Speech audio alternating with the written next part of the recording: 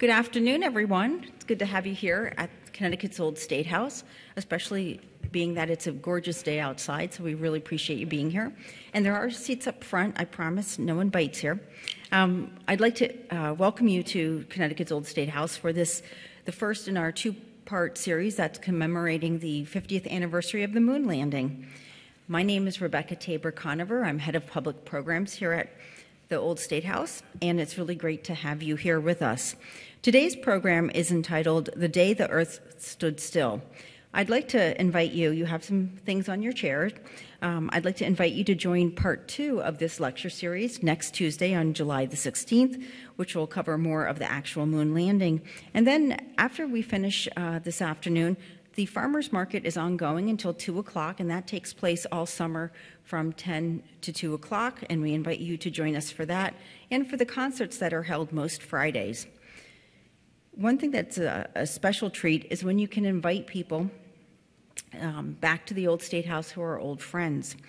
Today's speaker, Hamish Luttress, is an associate professor over at Capital Community College in Hartford, which is just down the street.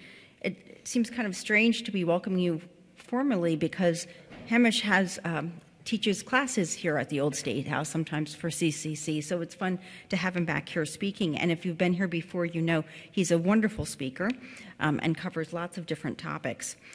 Hamish has worked in some of America's premier natural and historical sites, leading hiking and historical programs. He has also lectured extensively in the United States, Europe, and Canada, presenting programs on wide-ranging historical topics, including Native American history, the Civil War, scientific history, social and cultural history, and you might have been with us for the series on World War I that he did today. He did recently. I should also mention that we are being videotaped and recorded for the Connecticut Network. So please don't do anything that your mother would be ashamed of seeing. And so now, without further ado, please join me in welcoming Hamish. Thanks. Thank you. Hey, folks. Yeah, it's a little strange that we have a room, and I did want to explain to people why I'm speaking with a mic, because I'm coming across real strong, and we are recording this for, and what is it? It's Connecticut General Assembly TV, right? CTN, and there we are. All right. Well, in that case, folks, first thing I'd like to say is thank you very much for inviting me out today. It's very nice to be here, and I'd like to make a couple of announcements just before I start my talk, and they're just kind of basic announcements, kind of standard. If at any time during the talk you'd like to get up, stretch your legs, visit the restroom, or get a drink of water, you're not bothering me. I won't vouch for your neighbors. You will be here for the next 4.5 hours listening to this, so you might want to, plan for that. The other thing is, if you want something like a little clarification, or if I go by a slide too fast and you'd like to look at it again, don't hesitate to say so during the talk. The only caveat I would give you is that if you ask me a question, I'll really have to answer it. I'd like to put that off until the end so that we don't really take up too much of the presentation itself. But today, I'm going to be speaking for the first of 2 parts about essentially space and the space program that eventually will get us to the moon on July 20th, 1969. Now that talk is going to be divided into 2 parts, and today I'll be talking about the lead up to that, basically up until January 27th, 1967, which is the day that, tragically, that we began really the official Apollo program with the Apollo 1 disaster. And what I'm going to do today is talk about what led us up to that time in 1967.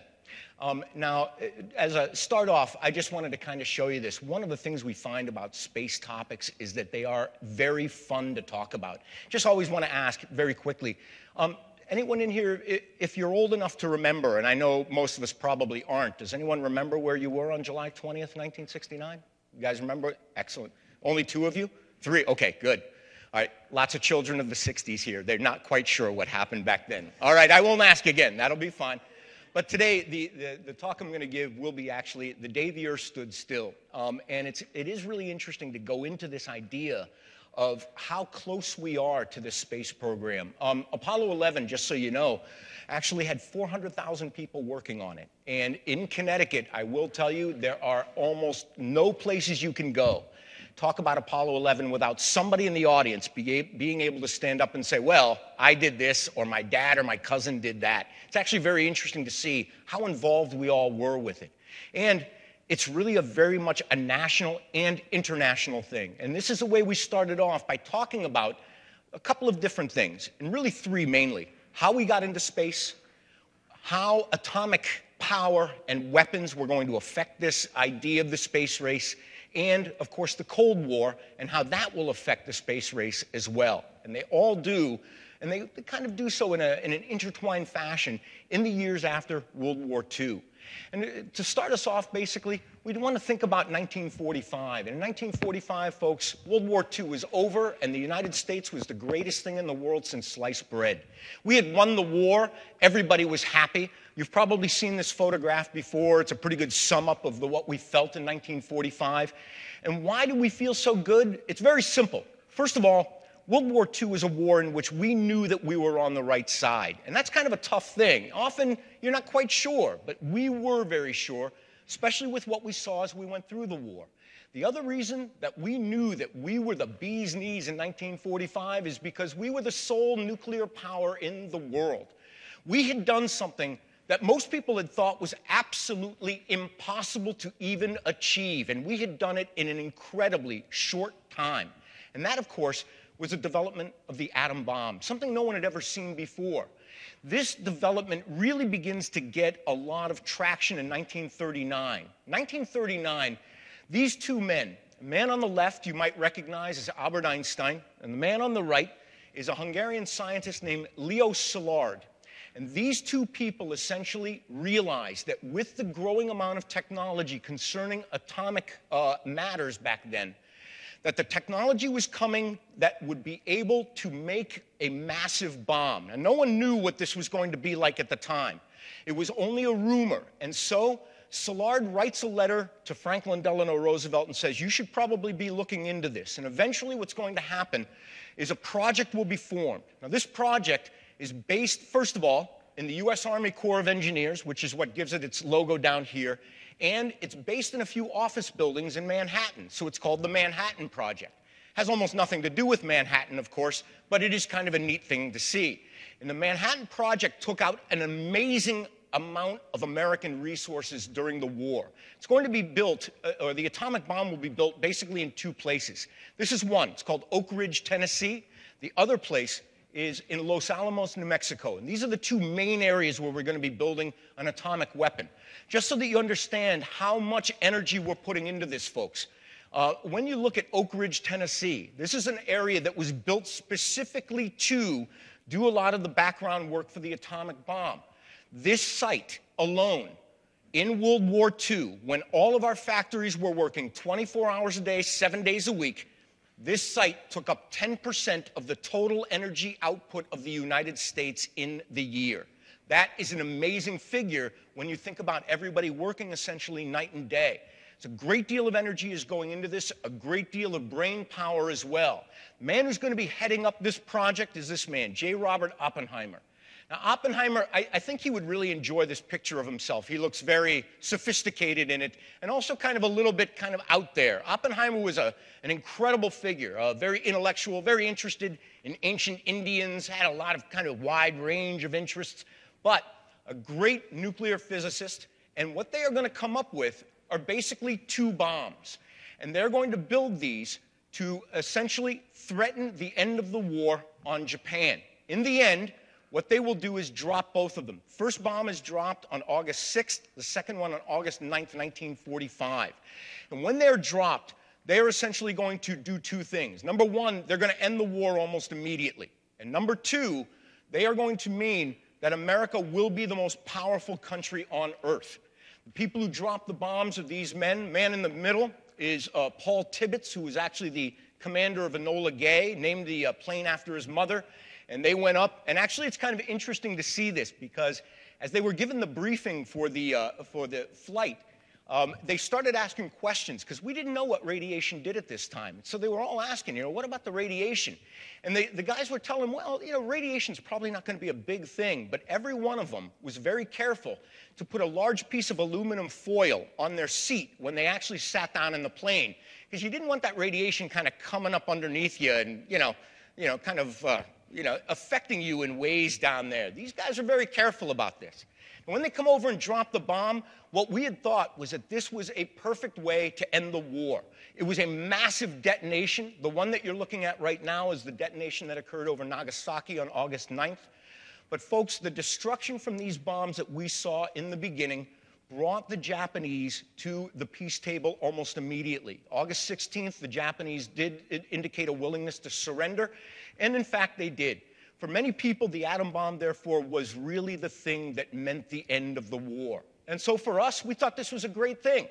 We looked at these cities and we thought, nobody in the world is going to be dumb enough to challenge us to a war ever again. At least this is what we thought at the time. However, there are problems with atomic power, and the first one is this. In 1945, we thought that essentially atomic power was going to be our servant forever. And so this political cartoon, The True Story of Aladdin, right?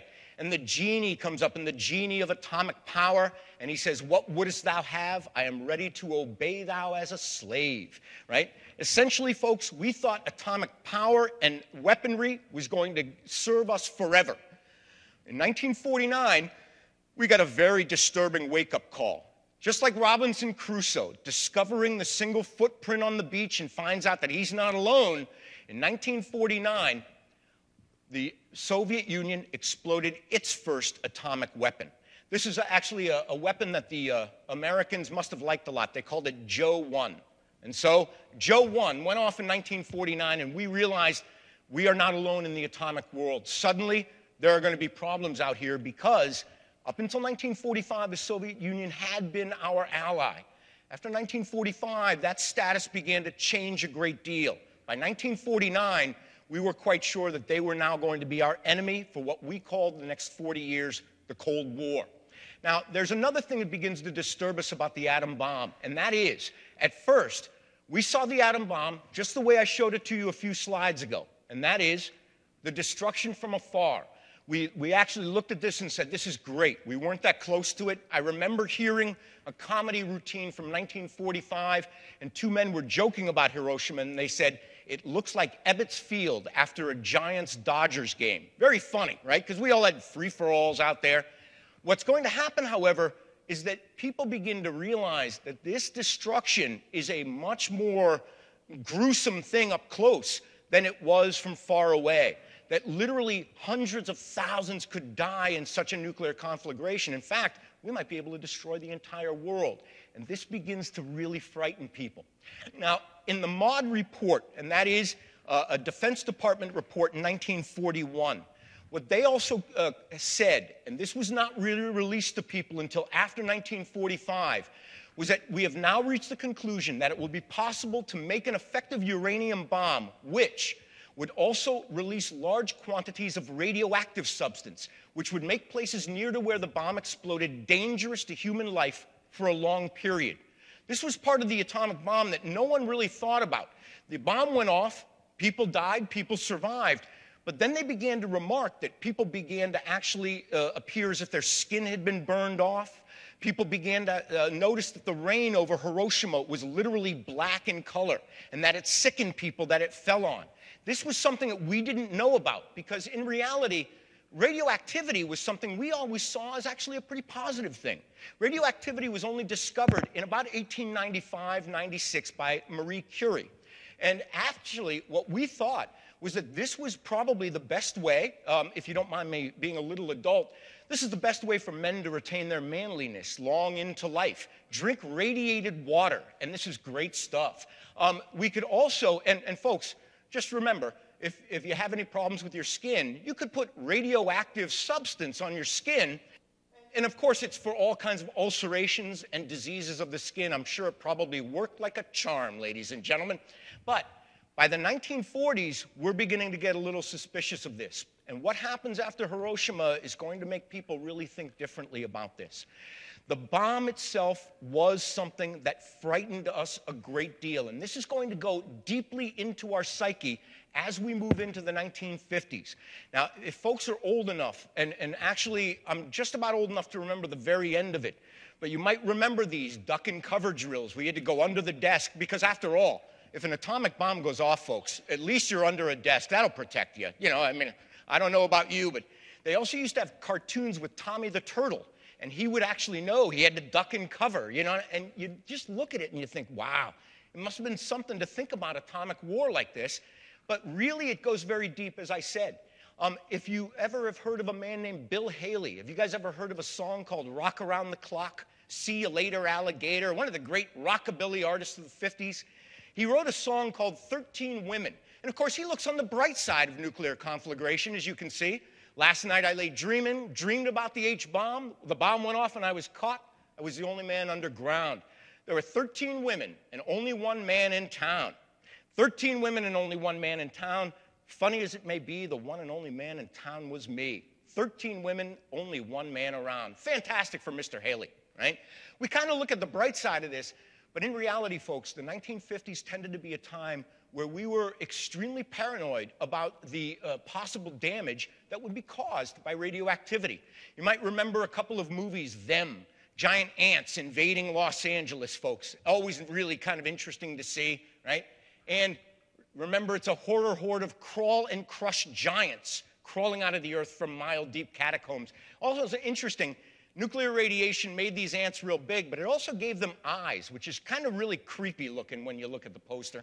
And of course, 1954, we had Godzilla, the king of the monsters, right? Affected by nuclear radiation, grows to a large size, and comes back and destroys Tokyo, a very symbolic monster.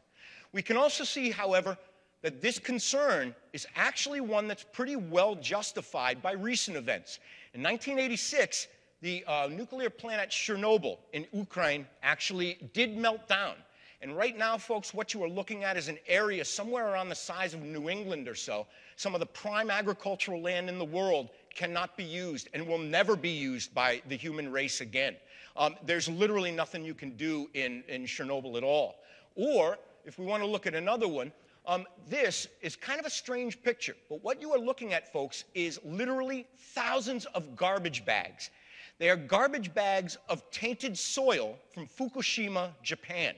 When the tidal wave, you might remember the tsunami that came in and hit the nuclear plant in Fukushima, the entire area was completely tainted by radioactive waste. All of this is the topsoil from Fukushima. They literally had to dig down. They've dug it all up. Their problem is now, what do you do with it all? And we really don't know. So at this point, we do have some concerns about radioactivity.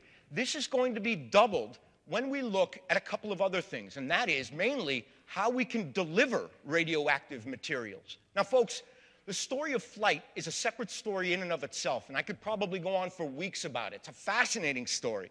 But the first idea we have of human heavier-than-air-powered flight is right here on December 7th, 1903, in Kitty Hawk, North Carolina. These are the Wright brothers, Wilbur and Orville, and they flew this plane about 120 feet. This is the Kitty Hawk. Now, this is 1903, folks, and I'd like you to keep in mind, we walked on the moon on July 20th, 1969, which means it's 66 years from getting off the ground to getting on the moon. That is less than a lifetime. You could have seen both of those events actually occur in a normal lifetime. Kind of interesting because from here, we are going to expand flight technology and abilities greatly. Of course, this man in 1927 flies across the Atlantic Ocean on a solo flight. Takes him 33 and a half hours, kind of like today, folks. If you've ever flown over to Europe, you probably know. Most of that time you'll spend in line going through the metal detector. That's about 25 hours. The rest of it's the flight. But Charles Lindbergh essentially flies over the Atlantic, and when he does, flight takes off. I don't mean to make a bad pun there, but after this, you're going to have the development of airlines, and very quickly, we are also going to develop aircraft that are much more effective than they had been. And so 20 years after Lindbergh crosses the Atlantic, in 1947, Chuck Yeager, will actually break the sound barrier with this plane, the X-1. And when they do, people begin to think about the idea of going out into space. This is going to be one of the things that really drives the space race a great deal, that we're developing technology that can be paired up with radioactive technology, and the horrors that might result from that are going to be what really drives us a lot. The last thing I just wanted to tell you about flight is right here, and that is, by the 1940s, not only could we fly fast, we could fly a lot. What you are looking at is actually a picture of an airplane coming into Berlin's airport in 1948. From June 48 until May of 1949, folks, if you want to see the power of flight, this is a worthwhile event to examine. In June of 1948, the Soviet Union cut off the city of Berlin from Allied access. People thought that the city would then starve to death, and they needed something on the order of 7,000 or 8,000 tons of supplies per day to be able to survive. This is a major city. The Americans and Allies actually set up what is called the Berlin Airlift, and that's what you're looking at right now, is a plane going into West Berlin, and for 1 year, the Allies supplied 13,000 tons per day of supplies to Berlin, one aircraft after another, just coming in. After about 6 months, the Soviets stopped blocking access because they realized it was useless, but we kept going with the blockade because we weren't sure if they were going to put it in again. So again, when you're looking at the power of air travel, you can see it. By 1948, we can carry a lot of stuff, we can carry a lot of destruction if we wish to, and we can do it with a very fast speed. However, it's not getting us into space, and the way we're going to get into space is a different way. Rather than aircraft, we're going to use rockets. Now, rockets are not a new thing, folks. They've been around for a very long time. This is the first depiction of rockets. It's from around the turn from BC into AD from ancient Chinese sources. And the Chinese used rockets fairly early on. What they would do is make something like this, a large arrow, about 4 or 5 feet long, and then attach gunpowder to it.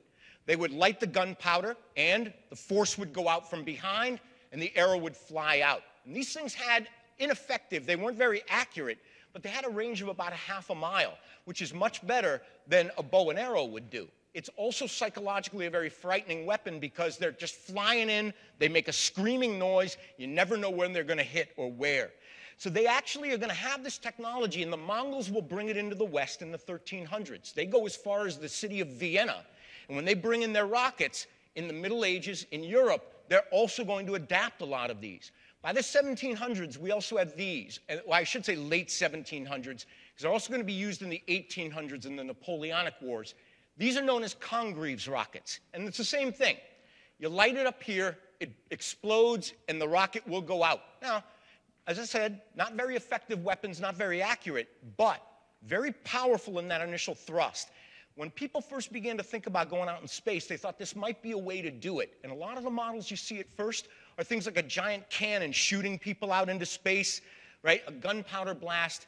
But if you think about it for a minute, folks, if I give you a piece of gunpowder, you explode it, it explodes immediately, which means if that doesn't get you out of the atmosphere, you're just going to languish about midway up. This is not going to get us into space. But we will see that in the 1860s, we begin to think really seriously about this. Now, in the 1860s, a man named Jules Verne came up with the 3 first real modern works of science fiction. In 1863, he writes a book called 20,000 Leagues Under the Sea, which explores the undersea world and the fantasy world that we might find down there. In 1864, he writes Journey to the Center of the Earth, and people will go under an Icelandic volcano, find this great prehistoric world of fantasy. And then in 1865, he writes From the Earth to the Moon. And there, a group of people will be shot out of a giant cannon, and they will go to the moon, and they meet up with the people there. And actually, what happens in the end of the first book, very unsatisfying, is that you never find out what happens to the astronauts. They just go up to the moon, and people say, well, that's great, they made it. Yeah, I don't know about you, but I need a sequel. And so he actually did write a sequel, From the Moon to the Earth. It didn't go over quite as well. You know, the sequels never work as well, folks. But what's going to happen is that this book will also influence a man who is very important, and probably the one man who is the first true thinker of space travel. And this is Konstantin Tsiolkovsky. Now, Tsiolkovsky is an interesting man. You would never hear about him. No one really ever heard about him during his life. He lived in a fairly small village about 200 miles southwest of Moscow, and a lot of what he talked about, people never really thought about too much. He never thought that anything that he wrote would ever be accepted by anyone except himself. But it turns out that this guy was really the one who thought most realistically about space travel. The way he did this was, number one, he was the first person who said, gunpowder won't get you there. You're going to need some kind of sustained liquid energy blast. In other words, a blast that will begin and that will keep going. The other thing that Tsiolkovsky talks about is having a multi-stage rocket. He says, instead of blasting yourself out into space, you blast yourself up, and then you let the first stage fall, and then you blast again. And this, of course, is the way we did go to the moon. So this is the guy who actually kind of puts this down first. He also is going to be the first person who gives us a design for a spaceship. And he does this about 1903. And his spaceship, it's kind of difficult to extrapolate it out from here, but the spaceship essentially is right up here. That's your first stage, and that's going to drop off, and then the spaceship will travel on. We have this idea of space travel, but really until later on, we're not going to get too much detailed information about it. Now, folks, you might know that when we send a rocket up into space, you don't send it straight up and just kind of pierce the atmosphere like a nail would pierce wood. Instead, what we do is we send it up, and it kind of will curve over so that it kind of slingshots out of the atmosphere. Well, Robert Ednaud Peltier, or Pelterie, is actually the man who came up with the formulae that were going to get us into space specifically. So he said when the first stage drops off, you're going to have to change your angle. He is also the man who began to think about steering a spaceship by means of small blasts of energy. We call these today retro rockets. And so when you want to steer a spaceship, you blast out here, and it'll bring you to the left, and then you blast out the other side, brings you to the right. So again, a very influential thinker. Also, if you're interested in aeronautics, folks, this is the man. If you ever look at an airplane, you ever see an airplane tail, comes up and then also has two going out. He's the man who's really responsible for that design. He's also responsible for flaps on airplanes that will make you go up or down. And he's also responsible for the idea of the joystick. He's the first person who used a stick to actually steer an airplane. So very influential man in many ways, but also that idea that now we're getting the formulae that are going to take us literally out into space. And of course, the man who really is going to make the first rockets is an American. His name is Robert Goddard.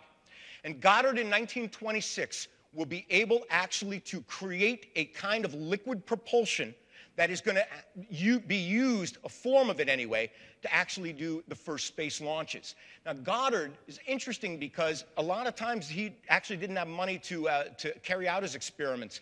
And the person who really financed him was the most famous man in the world at the time. His name was Charles Lindbergh. And so in the 1930s, Lindbergh was actually pretty influential in this way as well. Now, Goddard is actually going to do a series of launches with small rockets, but he experiments with that liquid fuel, and this works out very, very successfully. So as we're going into the 1930s, we see that we're beginning to look at outer space a little bit. That's not the first time we've looked at outer space, but most of the time we look at outer space, it's with kind of hostile eyes. I mean, this is actually a front piece from an H.G. Wells novel called War of the Worlds. H.G. Wells was very much a utopian, and he thought it would be great to have an alien invasion because he thought it would make everyone on Earth get together and think about how great it was to be together. I'm not sure if that was the greatest idea. I mean, we've seen it in the movies, folks. We know what happens, right? If you've ever seen Independence Day, right? You know, all the people come together. I don't know. I guess it might sound okay, but we've been very scared about this ever since we thought about actually getting into space. Remember Flash Gordon, right? In 1936, Flash Gordon conquers the universe. Goes out there and you've got this evil emperor named Ming the Merciless, right?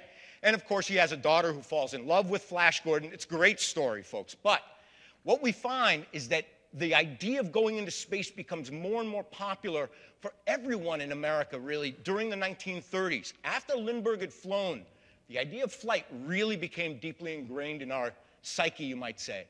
Now, in the 1940s and 50s, we are also going to find a couple more figures that are going to be very, very big in rocket travel. This is Hermann Oberth. Oberth was actually German and lived in Romania, then Germany, then the United States, and back into West Germany. But Oberth was actually considered one of the great intellectuals of his time in rocket science, and he's the guy who said, actually, you're not going to be able to have a two-stage rocket. It's going to have to be 3 stages. More than anyone else, his concepts are going to go into what we call the Saturn V rocket, which will bring people to the moon.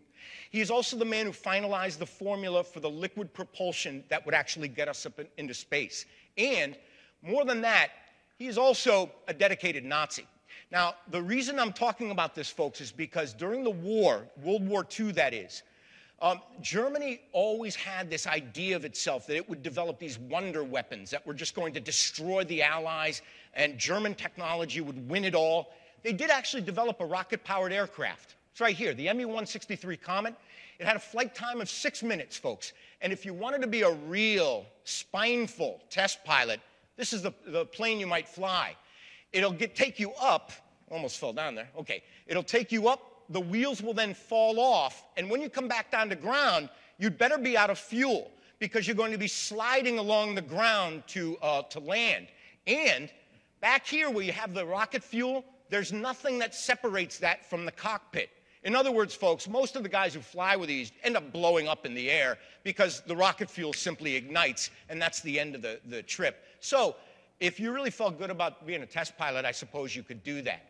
They were getting close, however, and this was going to give people a little bit of fear, especially with this man's program. This is Wernher von Braun. And von Braun is really NASA's guy who designed the Saturn V, folks. He was also in the SS in the very late 30s and the early part of World War II. Wernher von Braun designed a couple of weapons for Nazi Germany, but this is the one that really scared people the most. It's known as the V2.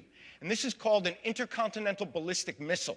The thing about this weapon, folks, is that once you launch it, nobody can stop it. It goes too fast. You don't know where it's going to go. You don't know where it'll blow up. But if you think about us developing an atomic weapon in conjunction with an intercontinental ballistic missile, you can probably imagine we're getting pretty scared of what's going to be happening in the future.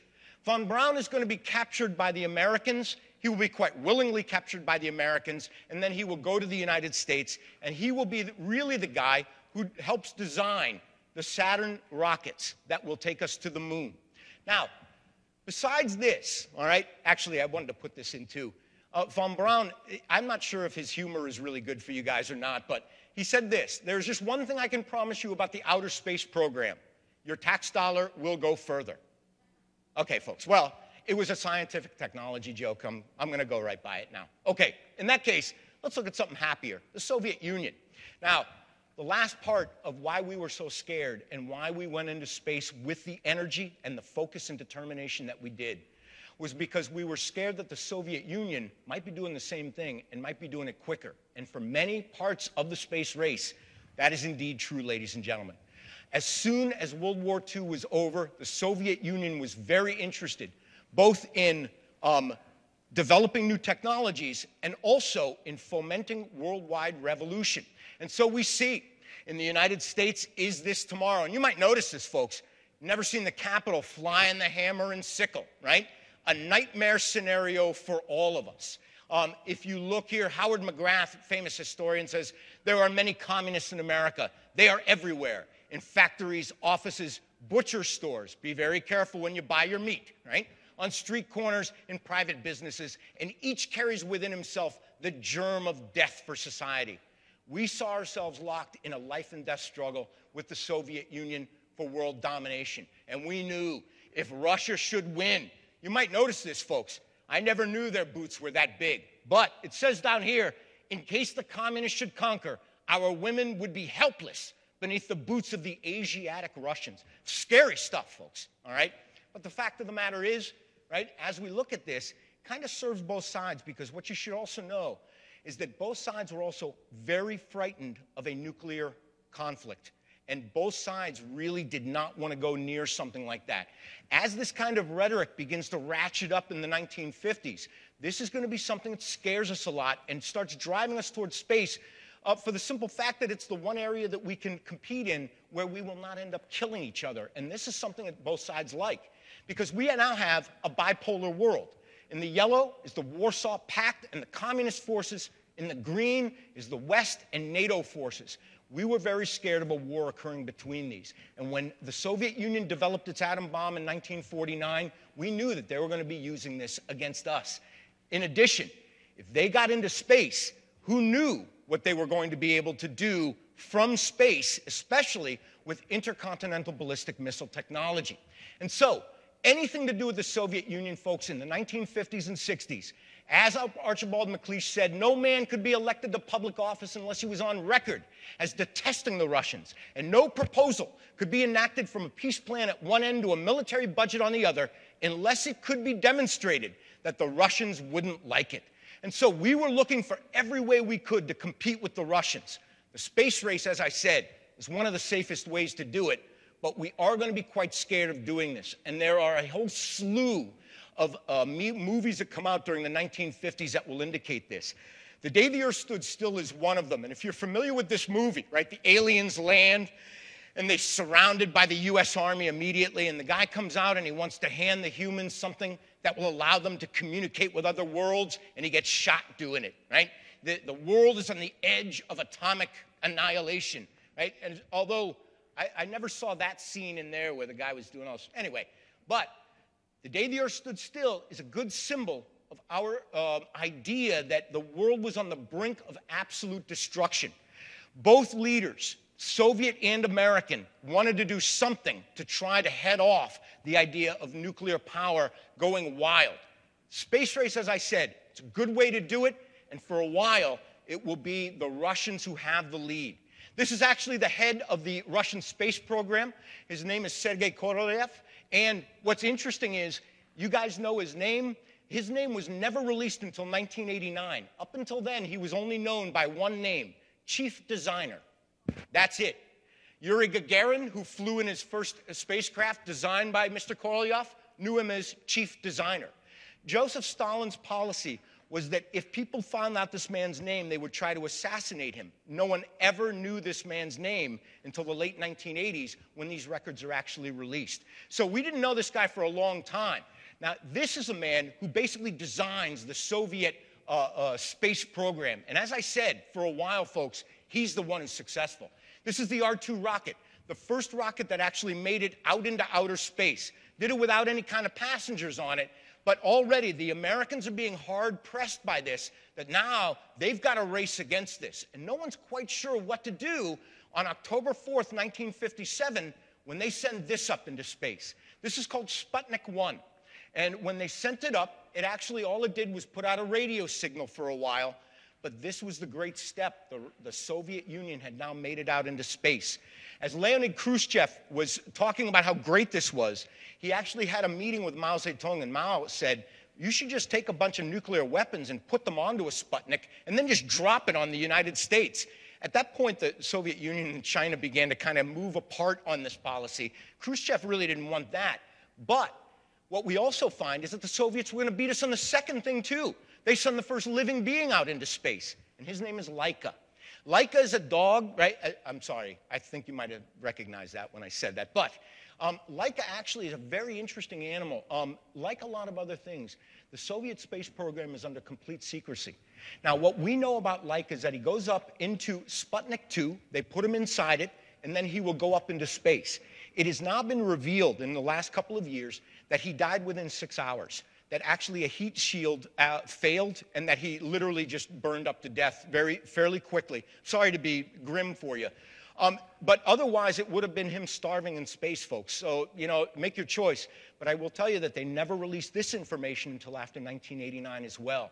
They can also, and you can find this online, if you see what the Soviet scientists said, a bunch of them will say, we were proud to be doing the Soviet thing, and they all hated having to send Laika up into space. The guy who actually owned him, you know, and brought him to the spaceship said, I've never been able to really get over it. This is like 20 or 30 years later, you know, that he had sent this dog up basically to die, you know. But again, the Soviet Union was successful in this, and America's getting left behind. Then, in 1961, they are extremely successful when they take a spaceship and send up this man into space, Yuri Gagarin. Yuri Gagarin is an important figure for two reasons. He is the first man who ever flew in space, number one. And number two, actually three reasons. Number two, Look at this guy. He's a perfect poster boy for the Soviet Union. They said that this guy's smile would melt an entire room all at once. But also, he's a great poster boy for communism. His parents were blue-collar workers. He made it forward on his own, and so people really like this idea. Gagarin actually will be the first man to fly in space.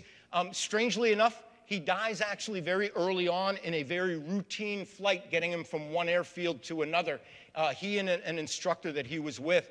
So he does meet a tragic end, but having the first man in space means that the Americans are really feeling very put out about now. Second, or I should say also, the Soviets will take the first dark side of the moon pictures. This is Luna 3, the first picture ever taken of the far side of the moon. They do this in 1963, and again, the United States is getting now scared. These guys are moving ahead. Even worse, they send up the first woman in space, Valentina Tereshkova, in 1964. The Americans are being left behind almost completely. I just wanted to point this out, too. Tereshkova here, kind of see the international nature of spaceflight. She's giving an award to Neil Armstrong. This is actually like 1975. Tereshkova is still alive today and still talks about her experiences in space. But as we look at these guys, we're seeing that the Soviet Union is making a major move forward. In 1966, they send the first man out to walk in space, and that is Sergei, what's his last name? Alexeyev. Now, with Alexeyev, actually, it's quite interesting, too. I don't know about you guys, but this would scare me. They said when he went out into space, all right, first of all, the heating protectants in his suit failed. So inside of his suit, it was about 150 degrees, literally like a sauna. And so he was out there, and he said, it was weird. He said, I kept moving around because there was so much sweat on his body that the suit kept kind of like moving around him. He said it was really creepy. But what was real bad was when he tried to get back into the spaceship, the heat had expanded his spacesuit, so he literally couldn't get into the ship. So he's out there basically in space trying to get into this little thing, and he has to literally, in space, depressurize his suit in order to get in. I don't know about you. I am not letting my oxygen out into space just so that I can get into this hatch, but he did. He survived it all, and he said afterwards, yes, it was a very exciting ride. Yeah, I suppose so, right? Now, at this time, as I said, the Americans were feeling very challenged, but in 1958, they're going to put together their own program, and this is going to be the National Aeronautics and Space Administration, or NASA. And when they get together, they are not going to let the Russians really outdo them too much. First of all, in 1961, John F. Kennedy will announce, and really, folks, this is kind of off the cuff. They never really thought about this, but he said in this speech in Texas that he would send a man to the moon and bring him back alive by the end of the decade. And later on, they asked Kennedy, you know, like, where'd you get this figure? You know, because this is 61, so you're talking 9 years. He said, well, it was an even figure. I figured it would be okay to kind of say it that way. So basically, he sets the tone. This is an amazing thing because 8 years later, we're going to be on the moon, folks, right? But when he does this, as he's speaking here, and you can see behind him Lyndon Johnson, right, his vice president, and he says, but why, some say, the moon? Why choose this as our goal? And they may well ask, why climb the highest mountain? Why, 35 years ago, fly the Atlantic? Why does Rice play Texas? We don't really know the answers to any of these questions, but it really is kind of, it's there, and we want to do it. Of course, it's also a way that we can defeat the Soviet Union, that we can really show that how a capitalist system is going to be better than a communist one. And we send our own animals up into space. In fact, 2 of them, not 1 dog, but 2 monkeys, Abel and Baker. You're looking at Baker right here. Abel actually dies about 6 days after he comes back. One of his sensors that they had surgically implanted went bad and it infected him, and he died. But Baker actually lived until 1981. And so he was a very famous celebrity in Cape Canaveral for that time. I'm not sure how much he enjoyed that, but he is the first monkey into space. But what we are going to have is, in 1959, we begin a program called the Mercury program. The Mercury program will actually be our first program to get out into space, and that's its only goal, is just to get out into space. For that, they're going to choose 7 men to be on the team. I'd name the 7 for you, but I can only name 6, and I always leave 1 off, so I'm not even going to bother to say anything.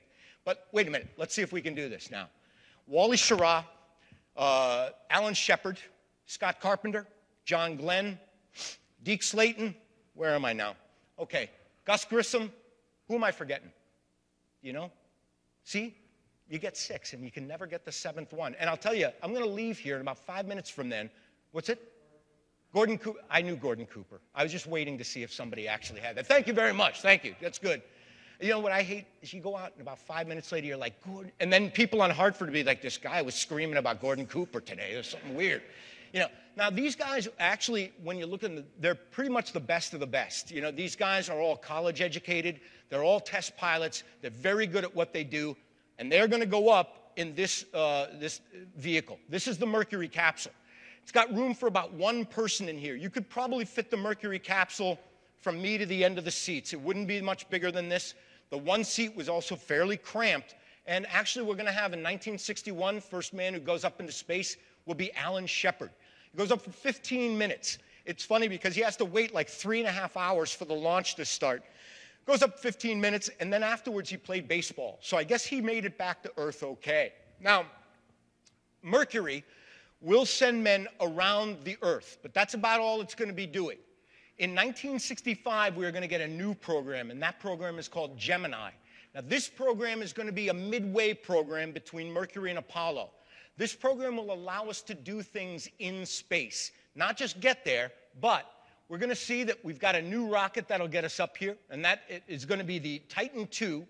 Also, we've got a new capsule, and this is a 2-man capsule called the Gemini. Now, this capsule is designed to do a couple of things. First of all, it's designed to have hatches that will open up in space so that we can also take our first spacewalk. It is also designed to dock with other space vehicles at the nose. And this is what we're meant to do because we're going to need that technology when we get to the moon. And so we'll find, right, here is just kind of a breakaway of the Gemini capsule. And here in 1966, we're going to have the first spacewalk by a man named Ed White. And so it's only a few weeks after actually Sergei Alexeyev does it. So as you can see, we're kind of just being one-upped and then matching what the Russians do. Oh, excuse me. There we go. Okay. Now, the other thing is here that the Gemini program will learn how to dock vehicles in space. Now, folks, next week I'll be talking about the Apollo program. And one of the most nerve-wracking parts of that program was getting the lunar module out of the rocket, bringing it around, and actually being able to dock. And then, later on the moon, to be able to lift that lunar module and have it redock with the command module. So this is something that's going to be very important for us to be able to do successfully. Now, Gemini proves that we can do this. But what we're going to do is, in 1966, we're going to have a new program once Gemini comes through. Chuck Yeager, I always thought, put it really succinctly. In 1966, NASA took over in space, and it has been a bureaucratic mess ever since. The simple fact of the matter is, folks, by the end of the Gemini and beginning of the Apollo missions, that's really true. The government was getting a little bit sloppy in the way it did this because it was going for speed, if you understand. We're trying to beat the Soviets. And so, just to kind of close out my talk, because now we're going to be going into the Apollo program, essentially what we will see is that there are going to be about 200 launches before 1967 for the Apollo program. These are not named, so we don't have Apollo 210. We don't have anything like this. But on these launches, every time they launch, they're going to use another system. They're going to test it out, and then they're going to move forward. Now, what's going to happen is that on January 27th, 1967, we're going to be testing out a new rocket, the Saturn I. Now, the Saturn V takes us to the moon, but this is the first of them. An incredibly powerful rocket, literally with hundreds of thousands of pounds of thrust behind it. Now, as the guys are sitting in a capsule, they have been in a capsule for about 13 hours at this point, and they're just doing engineering checks. Does this system work? Does that system work? And the 3 men, Gus Grissom, one of the Mercury astronauts, Ed White, the man who had taken that first American spacewalk, and then Mark Chaffee, very well-regarded pilot, were sitting in this command module of the very early Apollo. And as they were sitting there, you can actually hear this on the internet. You can get the transcripts for it. Gus Grissom is complaining because they've been in the capsule for 13 hours and nothing is working. The wiring's not working. The communication's not working. And you will hear Gus Grissom say, how are we supposed to go to the moon if we can't talk between 3 buildings? And then you'll hear a slight hesitation, and then you'll hear him in his voice. You can hear the anger. He says, Jesus Christ, right? That's it. And then suddenly you hear him say, hey, there's a fire in here, and that's the end of it. That's about all you hear. Now, folks, here's what happens. In that capsule, there are 3 men sitting there, right? You've got a hatch. You've got a hatch that opens inward. That is, if you want to take that hatch off the capsule, it takes 90 seconds to do it in good conditions. And as I said, it opens inward. They also have a pure oxygen environment inside the capsule. So, folks, if you ever find that you've drunk a little bit too much, go to an Apollo capsule, sit inside an oxygen-rich environment. You'll probably feel better in about 2 seconds, all right? However, when a fire begins in a wire bundle in the capsule, what happens is the oxygen-rich environment explodes immediately, and the hatch is going to be immediately blasted outwards because the pressure is not going to allow you to get it off. It's said that the 3 men probably died within about 15 seconds, but we're not really sure. After there's a fire in here, we don't really hear anything else. We hear somebody cry out, and that's basically the end of it. Thus, what we have actually is AL-204, which is what they were doing as their test run, actually will become Apollo 1. And at that point, folks, we are going to begin to really start reforming the space movement, because this accident is going to really make people sit up and take notice, and it's going to make them actually do a lot more high-quality work. And remember, it's only going to be 2 years, and we're going to be in Apollo 11 and getting to the moon. And so, in a sense, General Yeager was right. It had been a bureaucratic mess for a long time. But what we are going to do, folks, is in 1967, we will set our sights on probably the most prime scientific target of the 20th century, and that will be the moon. Now, folks, that's my presentation for today. So I'd like to thank you very much for coming out, especially on a day that's this beautiful. So thank you very much, folks. If you do have, thanks. If you have any questions or comments, I'd love to hear from you. Just want to give you one thing. If you have a question, you might notice you're all movie stars today, and so we have a microphone. If you would like to ask a question, we'd just like to ask you to do it into the mic if you would. Please. How close did the Russians get to did the Soviets get to the moon? Actually, they ended up in 1969 crashing a craft on the moon. But I got to tell you, what happens, I don't want to go back to it, but the head of the Russian program met an accidental death in 1966. Nobody's really sure how he died. He died on an operating table, and some people say he died of a heart attack.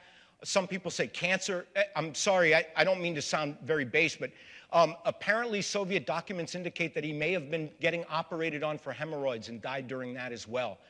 We're really not sure. But once he died, the program really began to sink very, very quickly. And the Soviets, once Apollo went up, the Soviets basically just began to fall behind very much. The next time they were in space in good form was going to be Apollo and Soyuz, which was 1975.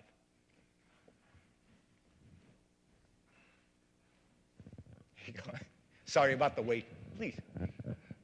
Could you tie the space program a little closer to politics, particularly Kennedy's attitude toward the space program, right, and Johnson's program? Some recent writing has suggested that in terms of the larger view of space travel, that Johnson was the real champion, not John Kennedy. Yeah, I'm not really sure who would have been the big person on it. It really depends. I'm not so sure about that particular aspect of it. If you're talking about the Apollo program in politics, one of the things you find about it is, as I said before, the idea of competing against the Soviet Union in a friendly fashion, or like sports, was a much more appealing thing than competing in nuclear weaponry. The other thing is that if you think about it, if you think about 1968, not the best year America ever had. If you're thinking about things like, for instance, Operation Rolling Thunder, right, which is not going to be very successful. Lyndon Johnson saying that he doesn't want to run for president again. Also, the Democratic National Convention. It was a hard year. And so one of the things you find about the Apollo program is that everyone was really relieved to get behind something like that. You're probably aware of this already because of the question you asked. I'm assuming it, that in December of 1968, Apollo 8 went up. And I'm not sure, I will be showing you this next week if you're here, but they had that beautiful Earthrise picture. And again, it's a small thing. It's really just this picture you can put on your wall, but at the same time, it really does a lot to kind of pull us together. And I think that probably there were both international and domestic considerations that were political in this. The idea that we want to compete, but we don't want to compete with weapons. The idea that also that we're pulling ahead, which is very good for the United States' status, but also internally, it's nice to have something that we could all get behind and be happy about. I'm not sure if you were, you indicated that you knew where you were on July 20th, 1969. A lot of us did. That was really something because for the first time in a long time, we could all look at it and not have to worry about disagreeing. This was a great thing, especially when Walter Cronkite told you it was a great thing. You know, it was pretty good. So I think, though, I'm not really sure who would have been the real kind of man behind it. Johnson, he's interesting because he got a lot done, actually, a great deal done. It may well have been him. All right. Well, thank you very much for coming out today, folks. Hope to see you next week as well. Thanks a lot.